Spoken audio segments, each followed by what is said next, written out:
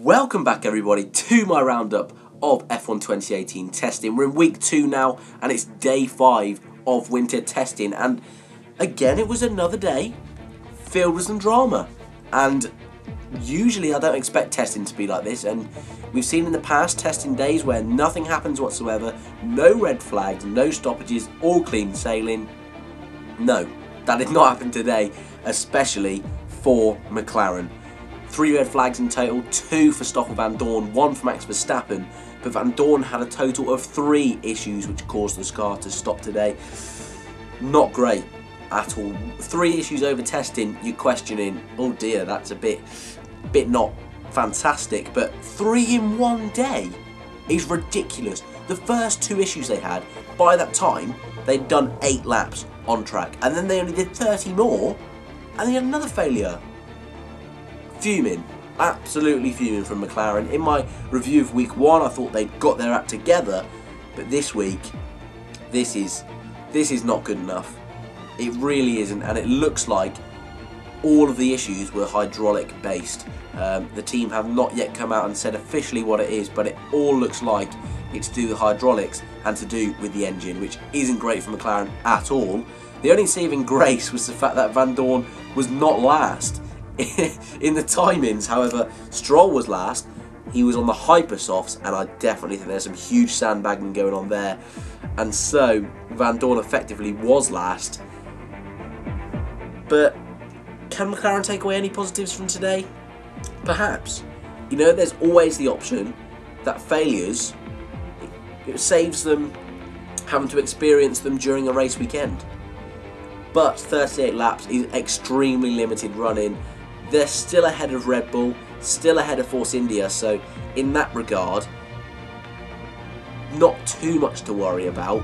But obviously it's not a great start to their new partnership with Renault, which begins this season after leaving Honda last season.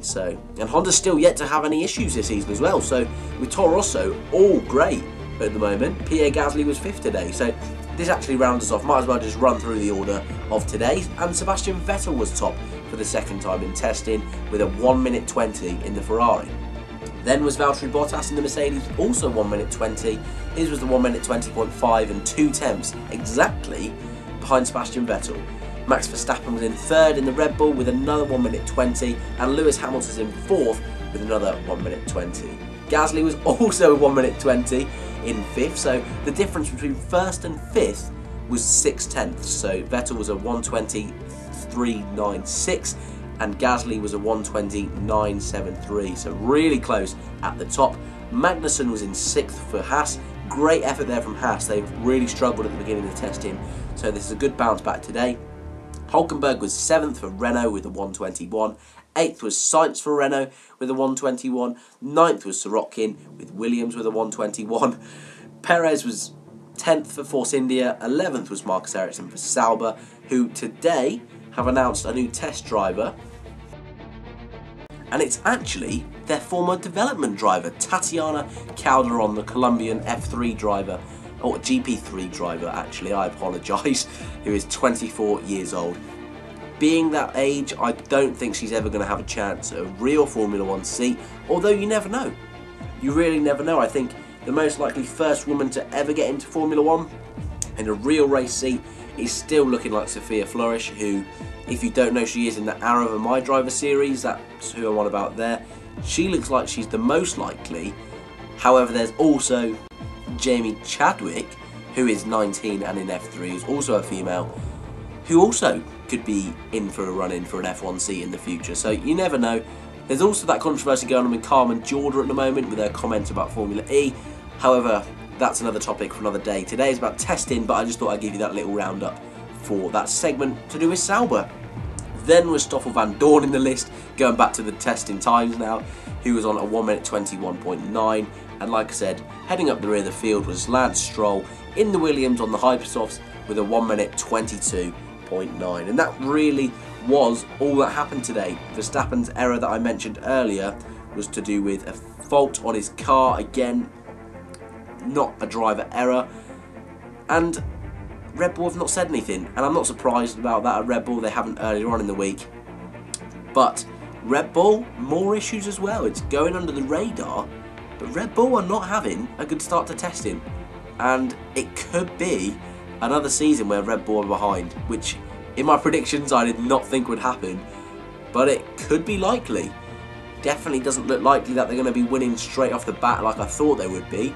However, you never know. You really never know. And any team on the grid could surprise us. I really can't stress enough. I keep saying it, and I keep seeing comments questioning about me saying teams are sandbagging. They 100% are. These cars can go quicker than 1 minute 20s. There's no doubt about that. I said earlier on last week, I'm expecting the late 117s to really be the times we're expecting at the end of this week.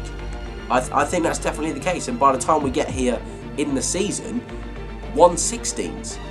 I really think that's the case, and teams can't show their full pace, or else it gives other teams ideas on, wow, why, so say Mercedes is quickest by 4 seconds.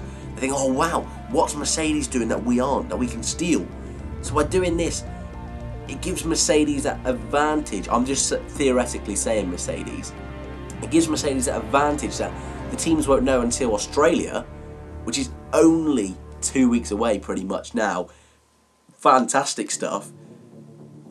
But sandbagging is a real thing, and it's definitely taking place here in testing, and it'll continue to take place until we crop up in Australia, which, like I said, really, really close now, and the season fever is definitely hotting up.